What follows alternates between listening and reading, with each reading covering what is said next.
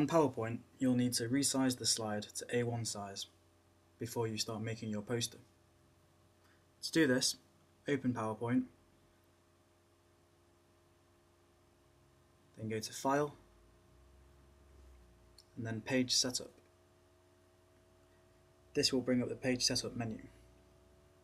Firstly, select the orientation you want, portrait or landscape, and then select the size. This menu uses centimeters, so type in a width of 59.4 and 84.1 for a portrait A1 size poster. Then press OK. You may see an error message about the page being too large for the printer. Simply press OK, leaving the page setup as edited.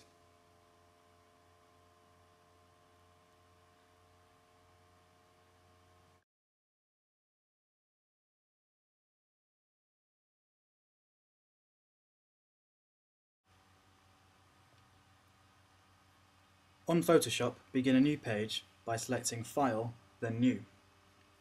This will bring up the page menu. If you click on Preset, you will see a drop-down menu of preset sizes, such as US paper, which is A4. To create an A1 canvas, click on Custom, then select millimeters, and then type in 594 for width and 841 for height to create an A1 portrait size canvas. The default color mode is RGB, which is best for digital and web published images. CMYK is best for professional printing, so choose this preset, then press OK. You can right-click on the ruler tool measurements located above and to the left of the canvas to change the measurement to millimeters, just to check the page size.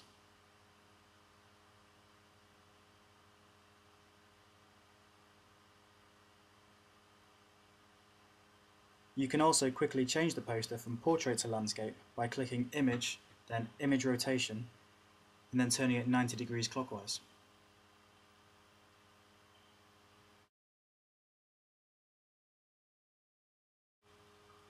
Adobe InDesign is a fantastic program for making any sort of document. To create an A1 canvas, click New Document to bring up the Options menu. The default document is already optimized for print and one page, so click the Page Size drop-down menu and select Custom Page Size.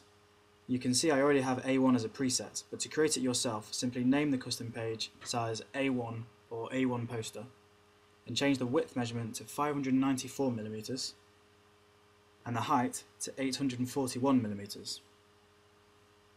Choose the orientation, portrait or landscape, and then press OK. Check the orientation is correct, then adjust the remaining settings.